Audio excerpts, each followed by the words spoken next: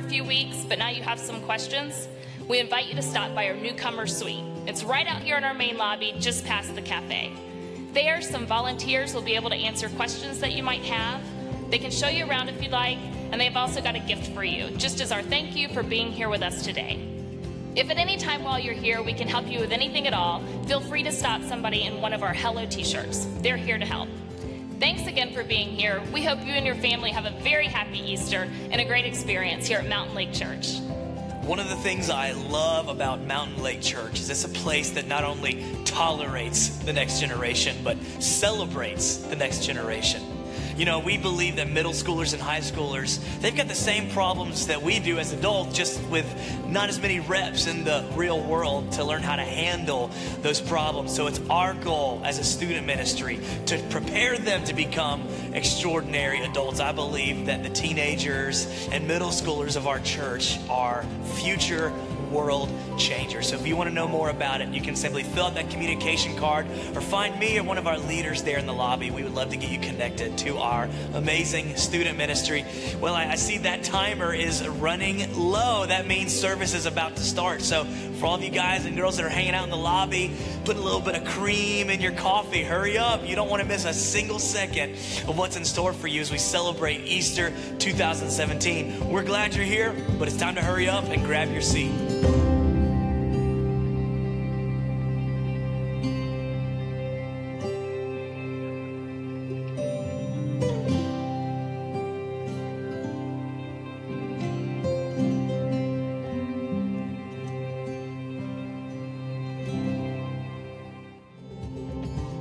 Hey everyone, happy Easter and welcome to Mountain Lake Church. My name is Chris Emmett, I'm the pastor here, and this is my way better half, Brianna. Hey, I'm Brianna, and we are so glad you're here. Whether this is your first time or your 100th time, we hope you got your car parked, your kids checked in, you're sitting down, taking a deep breath. Just relax. We have a wonderful service planned for you guys. We have prayed over this weekend, and we hope that you experience Jesus in a new and a fresh way. So I'm going to ask you to do me a favor right now. If you would you stand up right where you're at? Go ahead and stand up and put your coffee down. Sir, you in the back, put your coffee down. It'll be all right, it'll be all right. Everybody stand up, take a deep breath, tell the person next to you, Happy Easter. Happy Easter! Thank you. Tell them Happy Easter. Let's sing and let's celebrate. Here we go. Are you ready to celebrate today? Come on, let's put our hands together. I was buried beneath my shame. Who could carry that kind of weight? It was my tomb till I met you. I was breathing but not alive. All my failures I tried to hide.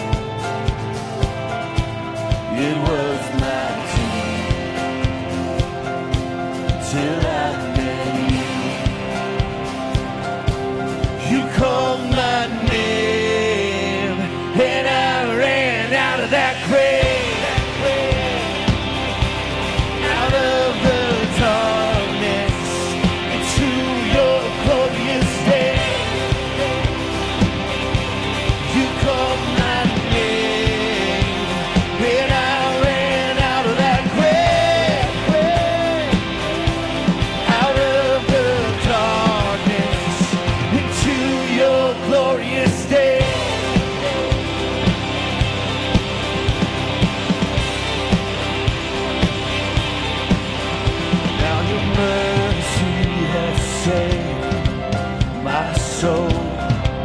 Yes, it has.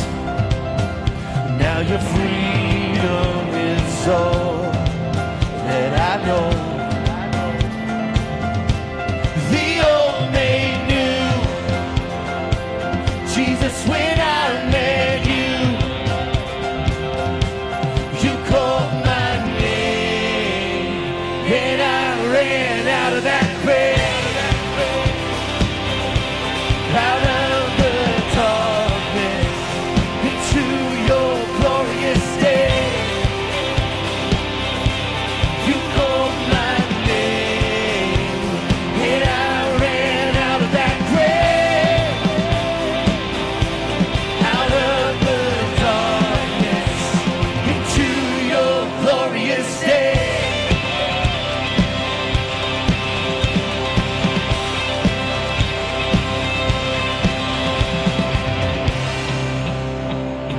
Jesus has changed you, then this is our story, a story of redemption.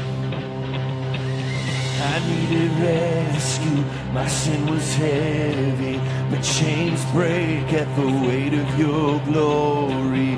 I needed shelter, I was an orphan, now you call me a citizen of heaven. When I was broken, you were my healing, now your love is the air that I'm breathing. I have a future, my eyes are open, 'cause when you called my name, and I ran out of that grave,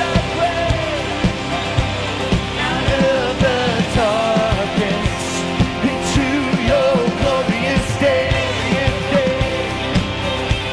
You called my name, and I ran out of that grave, out of the darkness, into your glorious day.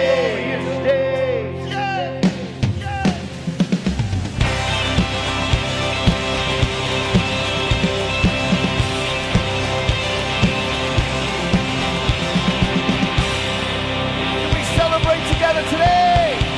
Give Jesus praise.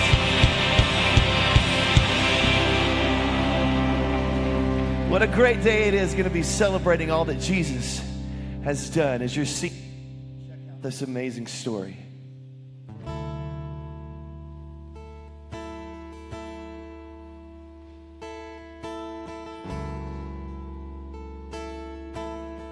So we met in college, at Young Harris College. We were, fell in love with each other right away, and we got married on August 3rd, 2002. We were married for 5 years, and then we decided that we'd like to try to have a baby. And so after about a little over a year, we found out we were pregnant. We were so excited. I'd gone to the appointment the very first time. I'd been to an appointment by myself. They do all the, look at everything and, look at me, basically, check me out. And then the nurse comes in, and she opens the file, apparently, for the first time from the anatomy screening right in front of me. And she said, "Oh no."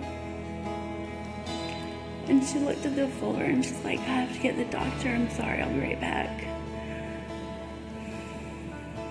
And a few minutes later, the doctor came in and he said, there's something wrong with your baby. Somehow between 6 and 10 weeks, his abdominal wall, his abdominal area never closed. And now most of his organs are on the outside of his body. And you need to have a specialist take a closer look to make sure that there aren't other things going on. So Chris was able to call, and they said we were gonna have to wait like almost 2 weeks to get in. So we actually somehow got in on Monday or Tuesday to see a perinatologist, and he sat across the table after he'd done the ultrasound, and he said, "I don't know if you want to go through with this." And he was talking about not having a baby. And that was like almost, well, it was harder to hear. And we were like, no, like if we get 5 minutes with him, it'll all be worth it. I mean, that's when, for me, God kind of started speaking to me, and that was really the only true hope I had, was that God would help us through this, because I felt very, helpless at that point.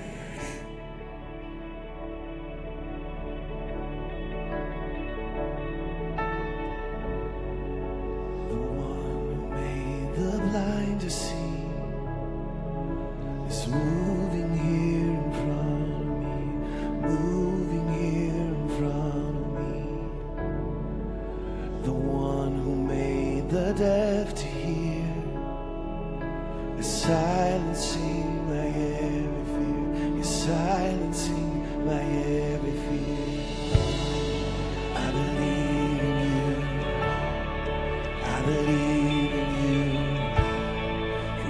God of miracles. If you believe that, would you sing it with us? I believe in you, yes, I believe in you. You're the God of miracles. Yes, you are.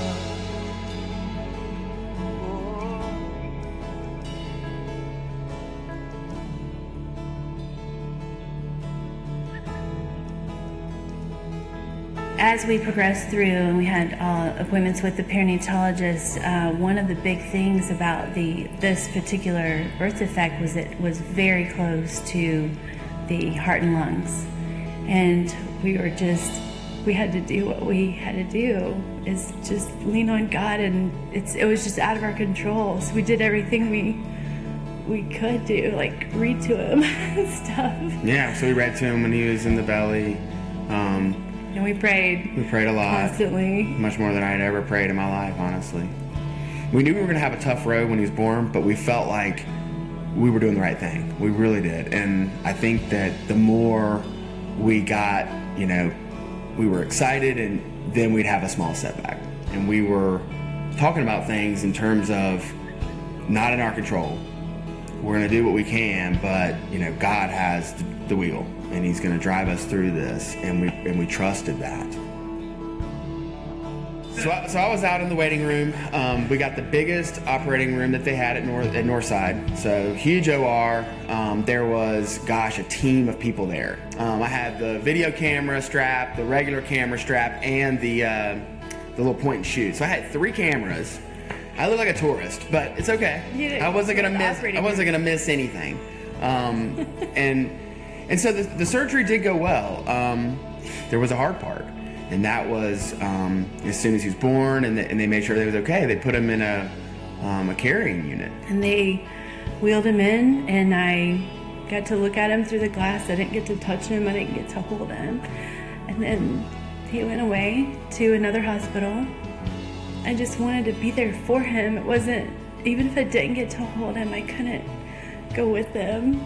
But I was glad that Chris got to go. And every time I would go and look over him, I swear I was like almost gonna cry every time, because I was just so thankful that everything we'd gone through, that little baby was there right in front of me. Couldn't believe it. But just to make it through the pregnancy and to have the C-section go so well was a huge relief for me. And I got very emotional every time I would even look at him. It just reminded me of God. It really did. It's amazing. I believe in you. I believe in you.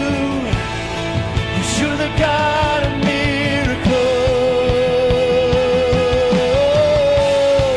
I believe in you. Yes, I do. I believe in you. You're the God of miracles. Sing it with us. I believe in you. I believe in you. You're the God of miracles. I believe in you. I believe in you. Yes, you're the God of miracles. Fill this room. I believe in you.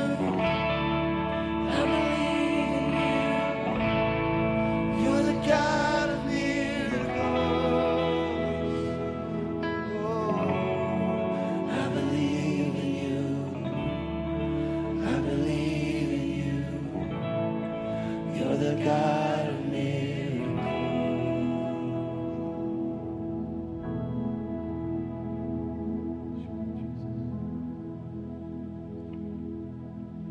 so Easter 2006, we had found out the night before that Camden would be taken off the ventilator, and we were just like excited, really nervous. So around 8:15 or 8:30 a.m., they removed the ventilator, and it was to be on Easter Day after 17 days on the ventilator. And it was a God moment in the fact that we could see this miracle was happening already. Even if it had ended then, even if this was already a miracle, and our relationship with God and each other grew so much, and we kind of just gave it. I mean, it could have torn us apart, but it didn't. And this was like God gave us him all over again, And I think I looked at Chris and I was like, okay, so he's good now. Like he's not gonna have any, like when he gets older or something, but like he's been through it now. He's had his turn with bad things going on and suffering. The doctors say he's gonna have like an insane knife scar that he's gonna be able to brag about for years. Yeah. For me, I was a somewhat negative person, pessimistic, but when I was faced with the reality of an extremely difficult situation, the only thing that gave me hope was my faith in God, and knowing that having God there with me and me being able to pray was what got me through that situation. I don't think anyone should give up hope, because God can do, impossible things. And we have a miracle child because of that. Let's sing. Who will call on the hurting, making perfect the torn, and who will stand through the ages,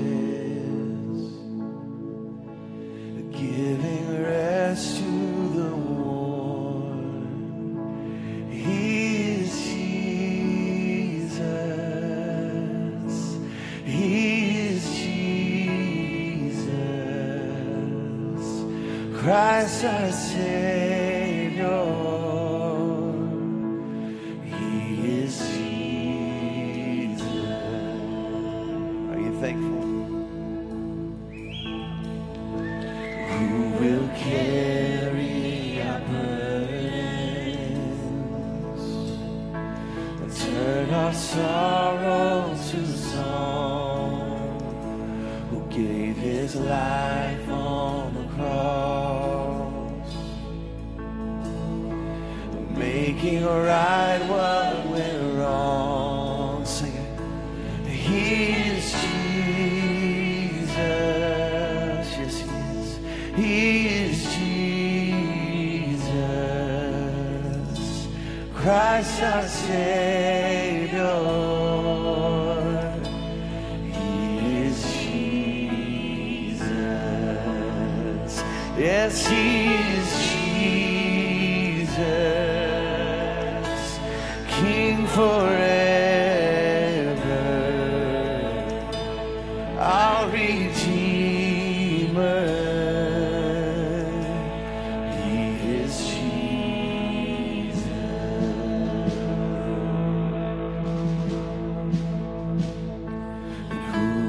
Die for a thief, bear the weight of our shame on that old rugged tree.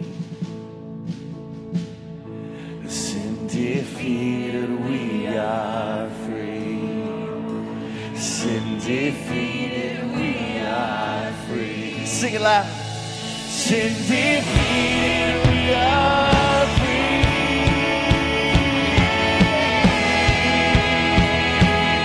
We are free.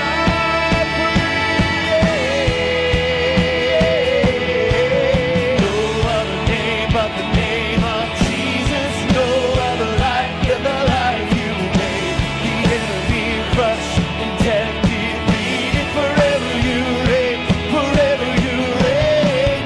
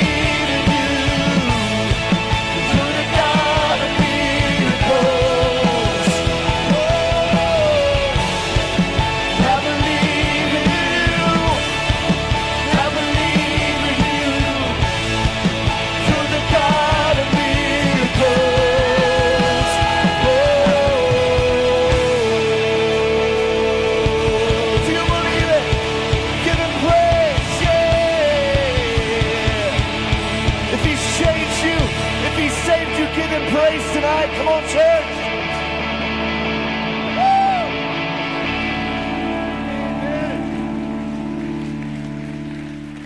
Hey, ladies and gentlemen, please say hello to my friend Camden.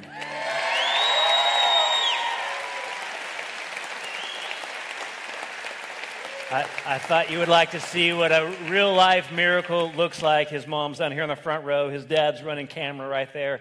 And Camden will be the most popular kid in school all next week. So put your hands together one more time for Camden. Thanks, buddy. Wave. Do you want to say anything to your adoring crowd?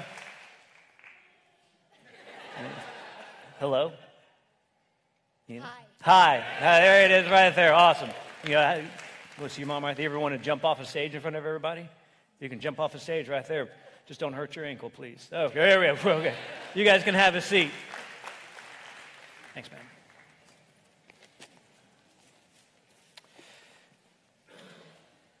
You ever had anybody tell you, I've got some good news and I've got some bad news? If you've had that, just say, we have. Yeah, okay. I'm going to let you know something if you're new here. I'm just going to lay this out there. That phrase irritates the daylights out of me, personally speaking. And here's why. Because you have just essentially ruined whatever good news you're about to tell me. Right? I don't care how good the good news was. I'm worried about the bad news. And so you're going to tell me the bad news. Then you're going to tell me the good news. And I'm not going to hear that because all I'm thinking about, man, that bad news is not as bad as I thought. And so there's a lot of things going on up here. And so tonight I've got some good news. And I've got some great news. Now, here's the good news. The good news is you made it. You made it. I know. That's a big task. I mean, getting ready for church is a chore. Getting ready for church on Easter, getting everybody ready. I get it. We got 4 kids. That's why I tell Brianna, hey, I got to go to the church early. We'll see you there. So she handles the kids. Anyway, this is not a parenting message. This is an Easter message. So you got 4 kids. You got how many kids? You got to get them busy. You got them great. Get them all here. And you're here. Right? And you got them in childcare. At least you think they're back there. You dropped them off somewhere. And you're here, and most of you are in pretty good moods, and we're going to celebrate Easter. And so the good news is you're here. But the great news is that we are celebrating Easter, the fact that Jesus Christ rose from the dead, and that is the greatest news on earth. And so tonight, it is. It is the greatest news on earth. And so tonight we're discussing how the greatest news on earth can forever and in dramatic way change your life and my life forever if we will let the good news of Jesus Christ sink deep into our hearts. Now, my wife has a hidden talent, and she is perfecting this talent and craft. The longer we have been married, she's getting better and better at this. And my guess is, if you're married, well, one of you in the marriage, you're really good at this, and the other, you freak out at this. And so my wife, she has this incredible talent of being able to drive her SUV until like 5 miles until empty. Like she can Fred Flintstone that thing to the gas station if need be. So that's her thing. And even greater talent than that, she has this incredible knack for being able to time it exactly when I go to take her car anywhere. Okay, some of you in the marriage, okay, I get this. So you get in the car and I'm like, babe, it's like 3 miles. And she goes, I know, you got to get some gas. And she goes, why? I just washed the car too. And I was like, oh, man, brilliant. So I get the gas, then I go to the car wash and get the car wash the car, go to the free vacuum place right there. And without fail, I pull up right next to the dude in the sports car that is like, he's out there and he's got a toothbrush and he's, washing every spoke of the wheel. And it's just one of those things, he's jamming out. He's having the best day of his life. I, on the other hand, am dressed in a hazmat suit cleaning out her SUV. And it's Chick-fil-A fries ground into the carpet and pulling it out. And I look at my SUV and I look at this guy's sports car and I go, man, this car, my car, it is a wreck. It is a mess. And I tell you that because especially if you're new to church or you haven't been in church in a while, you walk into church and it's Easter Sunday and it's easy to walk in and look around and everybody looks like they have it together. Everybody looks like their marriage is perfect. Their kids are dressed perfectly. I'm sure their finances are awesome. They must live in a great house. Everybody else looks like that proverbial sports car that is perfect. But you know your heart, your mind, your life Your marriage, your kids, your anxiety, your addictions, it is a mess. It is a wreck. And so it's easy to look at everybody else and go, nobody knows what's going on in my life. And the truth of the matter is this, is that all of us, whether we want to admit it or not, we are all the wrecked up, messed up SUV. We all come here with different issues, broken dysfunctionalities, and we come here and we celebrate Easter, the greatest news on earth. And tonight, we're going to look at how that news can forever change your life and mine. And if you're new to our church, we love life change stories, just like the one you saw in the video. If you walk out into our lobby, you'll see them hanging on the different pillars and columns. And we just love to see Jesus change lives. And for us, here's what a life change story looks like. And it's really three big buckets. Starts off with I was, and you can fill in the blank. I was broken, I was lost, I was addicted, I was. Then the middle one is then God. Then God showed up, then God did what only God could do. God came in my life and forever changed it. And then the next and last bucket is now I am. Now I am healed. Now I am restored. Now I do have a new purpose. And it was I was, then God, and now I am.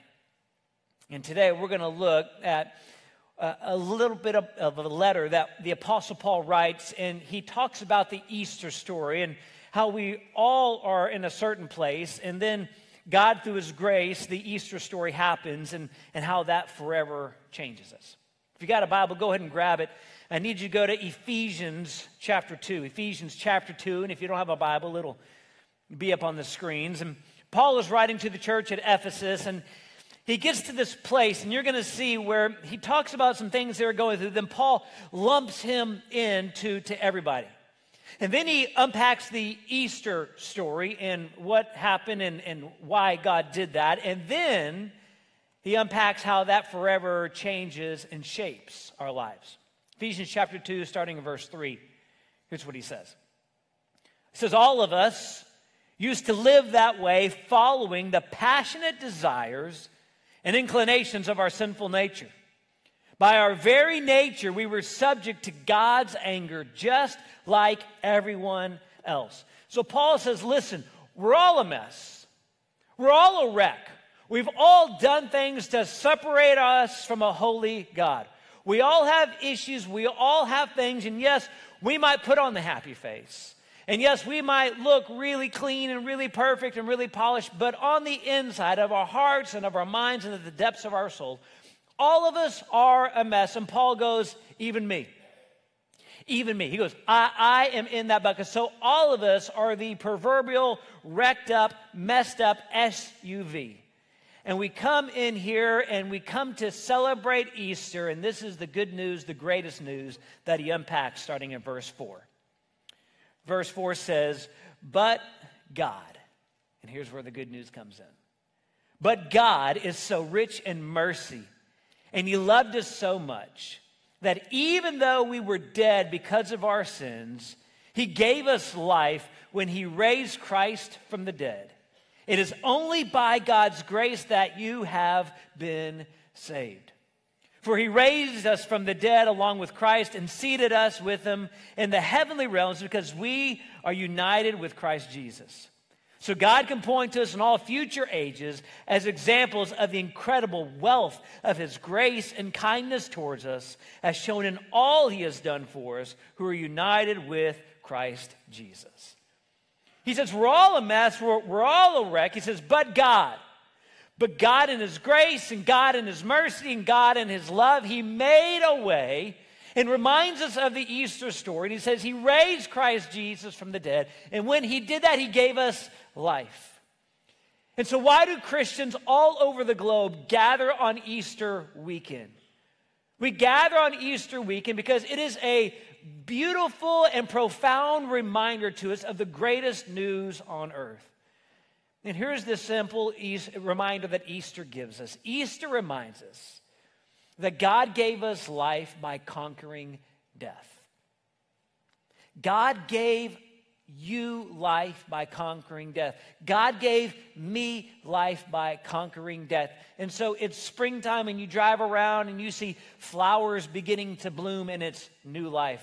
You see the trees are getting their leaves and it's new life. You go to your garden and you see new shrubs or new flowers and it's new life. And Easter is a beautiful reminder that God in his grace and his love and his kindness for you gave you life by raising Christ Jesus from the dead.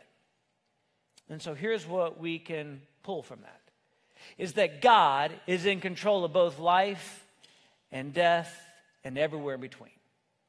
God, who gave us life by conquering death, means God is in charge of life, God is in charge of death at both ends of the spectrum, and he is in complete control of everything in between. And so the simple question we must all wrestle with is this, is why would you not give God complete control of your life?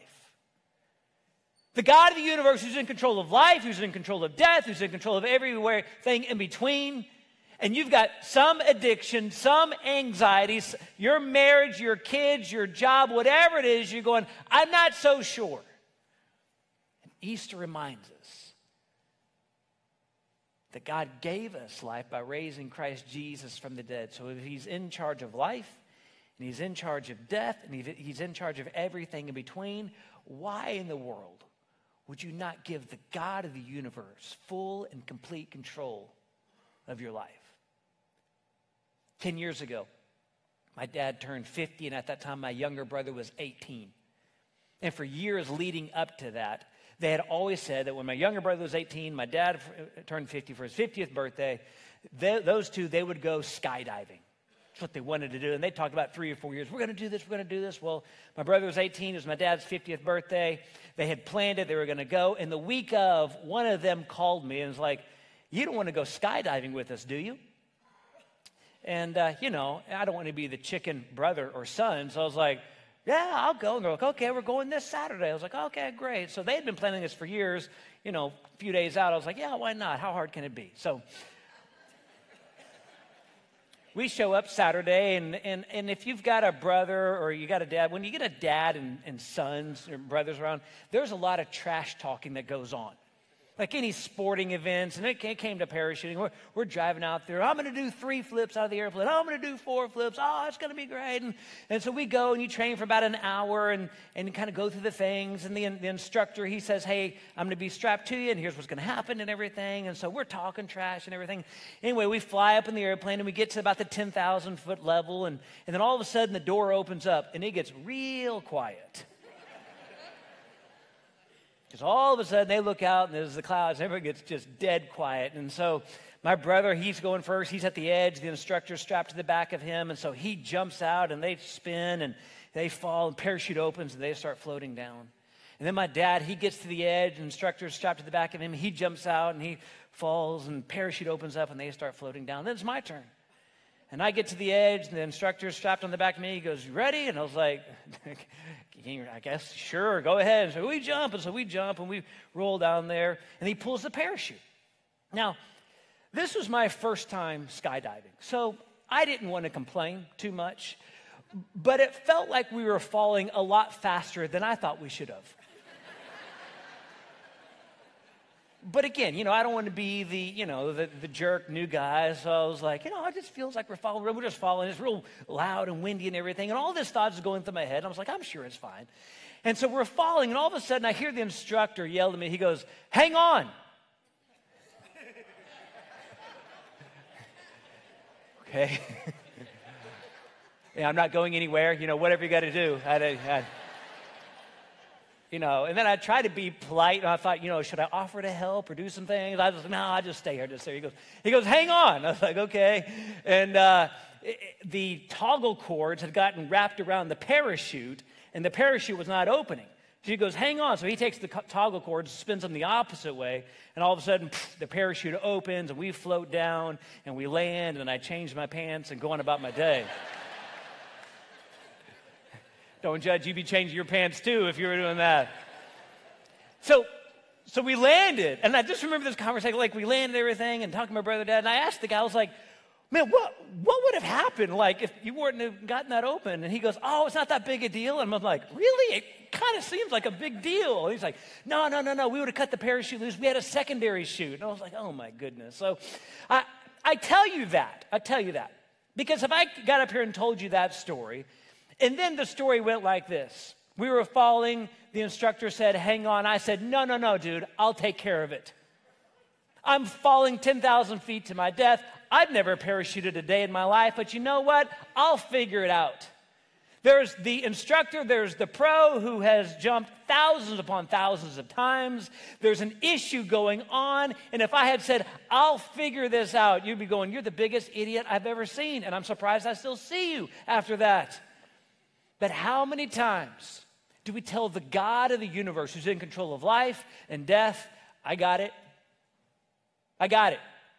Your marriage is falling apart. I'll figure it out. Your finances are out of control. I'm sure it'll work its way out.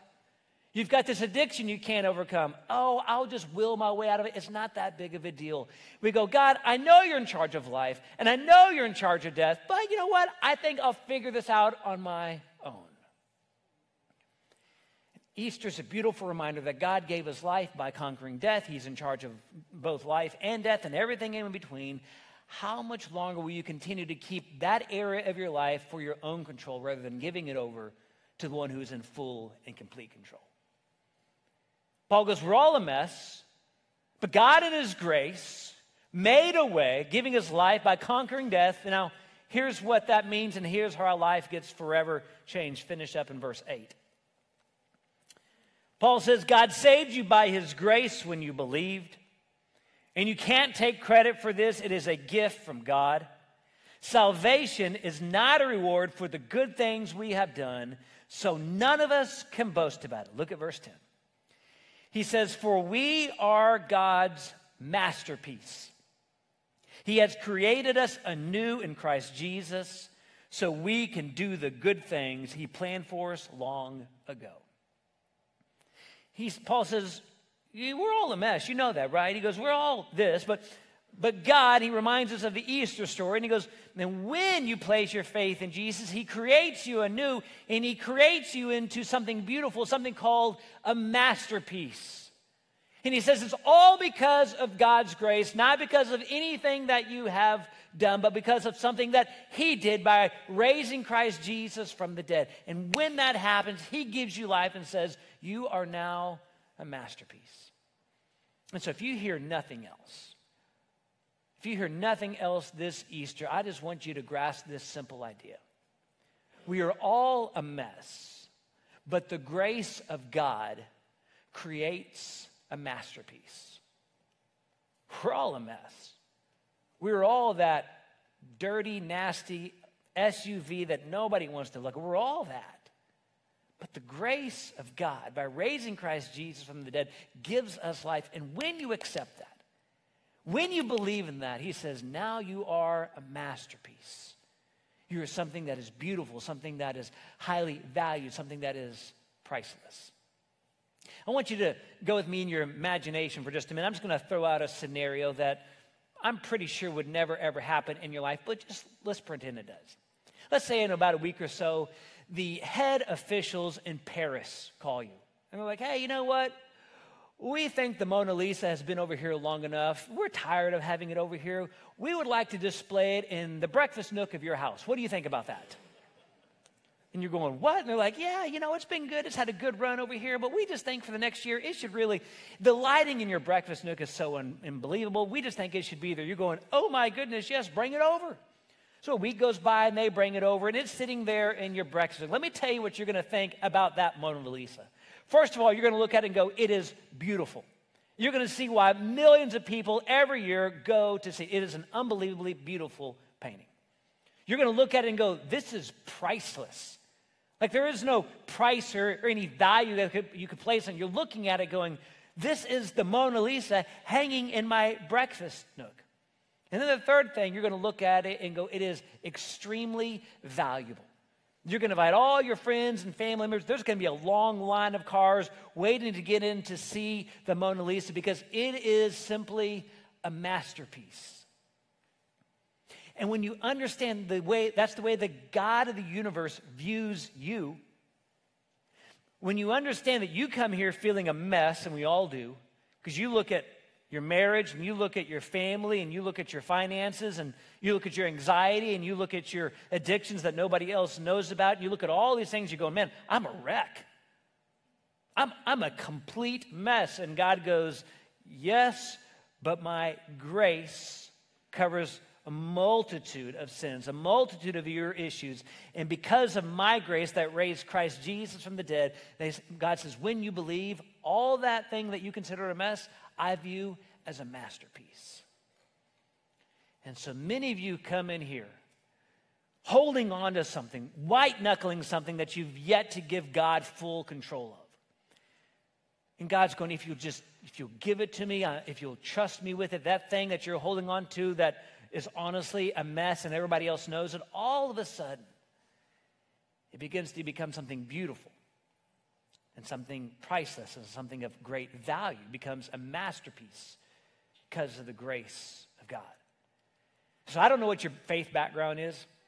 I don't know what your church background is, but I'm just a simple preacher here in the North Georgia area, and I'm here to tell you that the God of the universe loves you and cares for you, and because of his grace and his mercy and his love for you, he raised Christ Jesus from the dead. It's the greatest news on earth, and all he says is, if you will believe in Jesus Christ and what happened that first Easter morning, he says you will be saved and you are considered a masterpiece.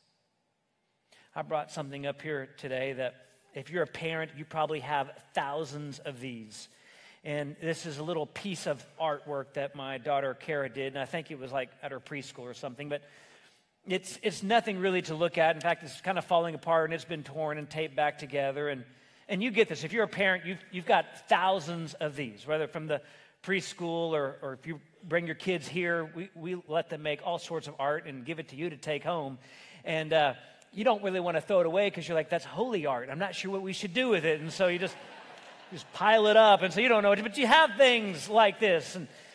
And I brought Kara's here. And again, it's really nothing pretty to look at if I gave it to you. And it's nothing that you're going to hang in your breakfast nook. But it's valuable to me. And let me just show you her little piece of artwork, and I'll tell you why.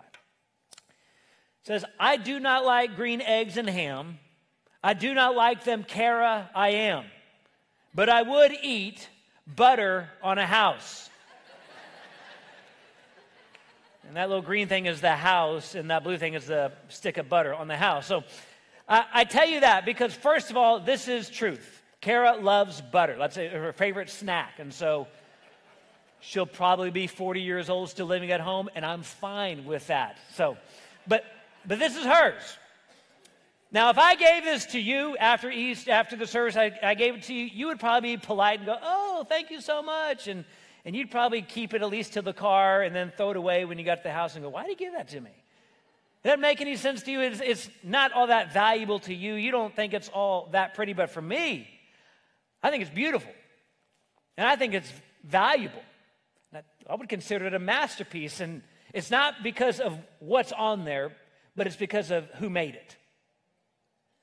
It's considered a masterpiece not because of what it is, but because of who created it.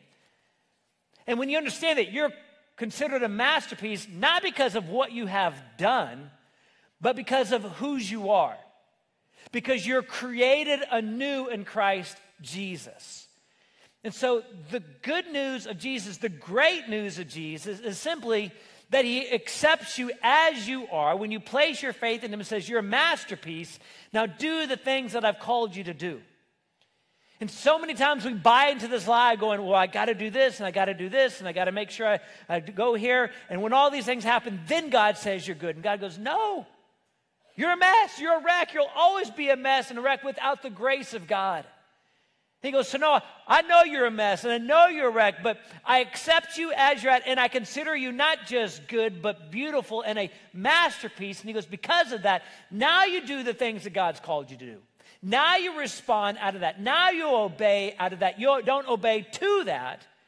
You obey because God says you're good and you're a masterpiece, and because I raised my son Christ Jesus from the dead, I consider you a new person when you place your faith in him.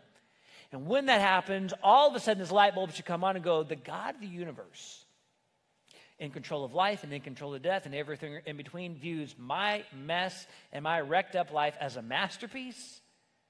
And then because of that, you begin to do the things that God has called you to do. So there's really two ways to respond to this. The first is there are some of you here in this room that you have never wrestled to the ground in your heart and your soul your salvation. Like what happens to you when you die? There's just a big question mark there at the end. And people talk to you about it and just go, I'll deal with it later. I'll deal with it later.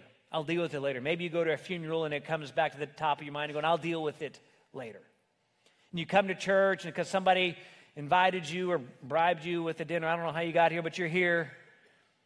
And all of a sudden it comes to the top of your mind and you're about to say, I'll deal with it later. And I would just encourage you, deal with it now. There's no better time to deal with your eternity than today.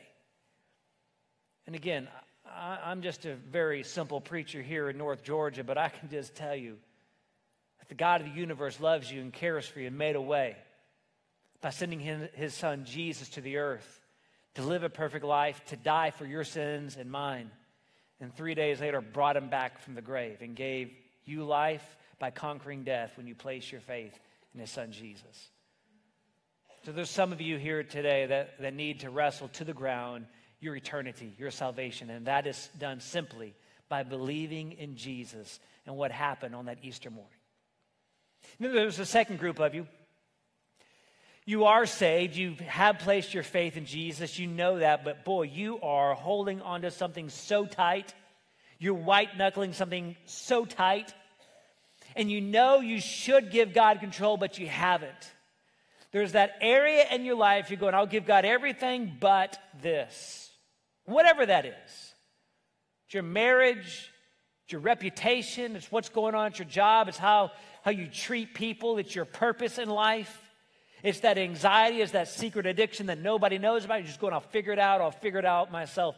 And your life is spinning out of control at 1,000 miles an hour. The God of the universe is saying, I'm here to help. And you're going, I got it. And maybe tonight you just need to go, God, I don't. God, whatever that is, it's yours. And I've trusted you, Jesus, I know that, but for whatever reason, I've held on too tight. And tonight, Jesus, I give you full and complete control. We're all a mess, but the grace of God, raised Christ Jesus from the dead, calls us a masterpiece when we place our faith in his son Jesus. Considers you beautiful, priceless, and of high value. It's the greatest news of the Easter story. Let me pray for us. With every head bowed and every eye closed. Again, I don't know what your story of faith is. I don't know what brought you here tonight. But for those of you here in this room that you are not a Christian, you've never wrestled to the ground what happens to you when you die. Again, it would be probably pretty easy for you to go, I'll deal with it later, but I'm telling you, deal with it now. Deal with it now. And I know you probably have been offended by other Christians and by other preachers, and for that I'm sorry, but what's important is between you and Jesus, not between you and me, not between you and the person that brought you, but between you and Jesus. And tonight, if you would simply place your faith in him and the fact that he went to the cross for your sins, and the fact that God did raise him from the dead, if you would place your faith in him, and I don't care if you've never opened up a single page of the Bible, but you're going, man, tonight I'm ready. Tonight I'm ready to believe in Jesus for the very first time. And I'm going to lead you in a very simple prayer. And what's really important about this prayer is what's going on the inside of your heart. If you're ready to trust Jesus, just say something like this, mean it from the depths of your heart. Just say, Lord Jesus, I know I'm a sinner, and without you, I cannot get into heaven. So come into my heart and be Lord of my life from this day forward. Now, for those of you in this room that you know you're a Christian, but you've been holding on to something so tight, tonight it's time to give that control of that area over to Jesus. It's time to give that area of control over to the one who's in control of life and death and everything in between. And say, I'm tired of trying to fix it myself. I'm tired of trying to pull myself up by my own bootstraps and work my way out of it. Tonight, Jesus, this, and fill in the blank, whatever it is yours. And if that's you, just say something like this. Just say, Jesus, for far too long, I've tried to control, and you fill in the blank with whatever it is. And tonight, Jesus, on Easter of 2017, I give you full and complete control of whatever the thing is. Father, I pray for all of us here in this room. For those in this room that have trusted you for the very first time and have found salvation and have literally moved from death unto life. God, I thank you for them. And God, for those who in this room that have for far too long have held on to that thing, and they know exactly what I'm talking about for far too long, Lord, my prayer is that Easter 2017 is that day that they will remember for the rest of their lives that they gave that thing over to you today and every day for the rest of their lives. Jesus, we love you. We thank you for being here today.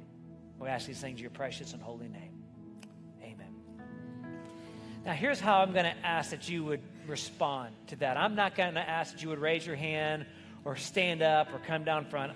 Here's what I'm going to ask.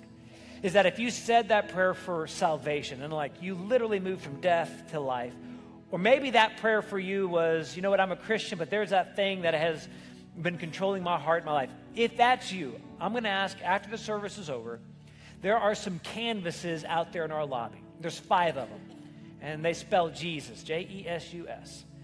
And we've got paintbrushes, and I would just simply ask that you would go out there and that you would paint your name, just your first name.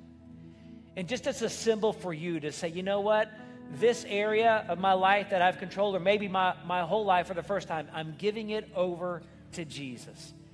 And just paint your name on there, and it may take a little bit, but it's a moment for you to go, you know what? Today, Easter 2017, I gave my life to Jesus for the very first time, or that thing that I've been grasping on to control of, I finally let go. And you just go out there and you paint your first name. And then we have baptisms going on out there in our courtyard, and if you've trusted Jesus for the first time, that's the next thing to do.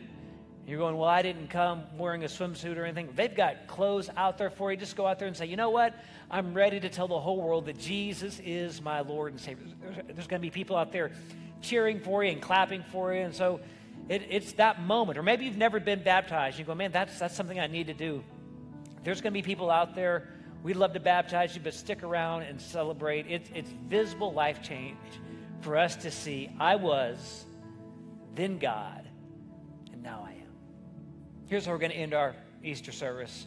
We're going to sing a song, and it talks about the death, burial, and resurrection. So I'm going to ask that you would stand up right where you're at, and I would love that you would just sing this song at the top of your lungs about the greatest news on earth.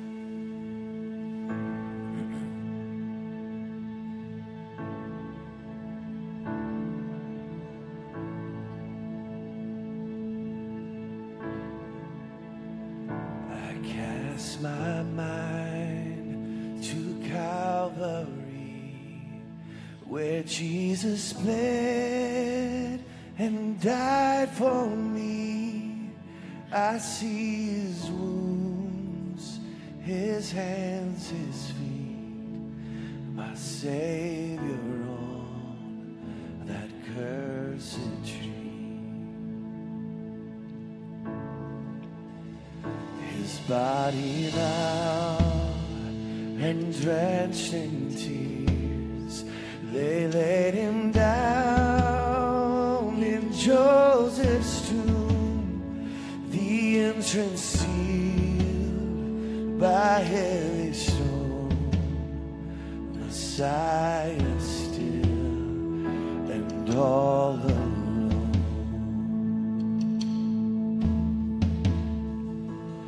Oh, praise the name of the Lord our God. Oh, praise his name forevermore. For endless days we will sing your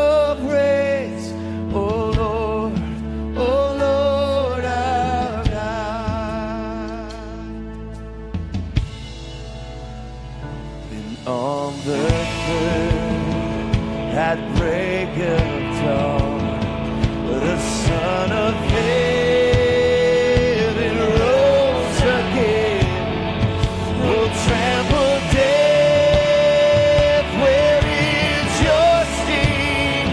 The angels roar for Christ the King. Oh, praise the name of the Lord our God. Oh, praise His name forevermore. For endless days we will sing your praise. Oh Lord our God.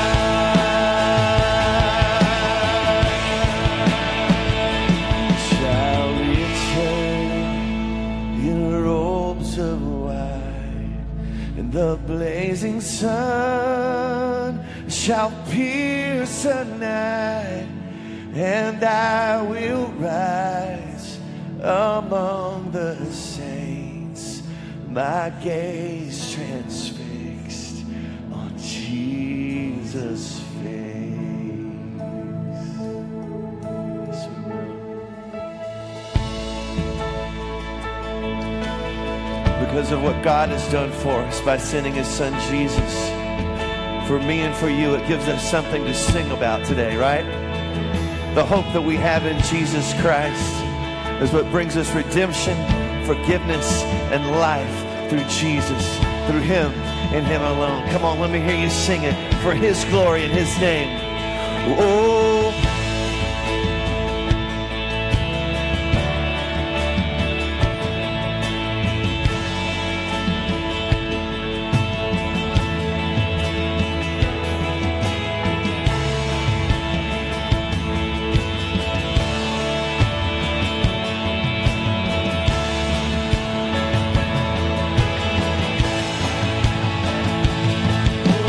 praise the name of the Lord our God. Oh, praise your name forevermore. For endless days we will sing your praise. Oh Lord our God. Oh, praise the name of the Lord our God. Oh, praise, yeah, let's praise His name forevermore. For endless days we will sing your praise. Oh Lord our God. Oh Lord our God. Hallelujah. Amen. Come on. Man, God's been good to us today. Let's put our hands together for those who made some spiritual decisions this weekend. Amen. Man, if you're one of those people that prayed that prayer or turned an area of your life over to God and trusted Him, gave Him control, man, we want to celebrate with you. We want to see you write your name out there on those canvases. And that's just going to be a way to commemorate the decisions that happened today, the life-change stories that are being written right here in this moment. The Bible tells us in moments like these that all of heaven is rejoicing. So let's give God a shout of praise one more time. Yeah. Well, thank you so much for worshiping with us. Don't be in too hurry to get out of here and go have dinner. Stick around, see some people get baptized. We got the egg dash for the kids, and we hope to see you next Sunday right here as we kick off our new series, God Used To. You're dismissed. Happy Easter. Thomas was a doubter. Sarah was impatient. Noah got drunk. Ruth was a foreigner. David, he had an affair. Peter had a temper. Martha was a worrier. Miriam was a gossip.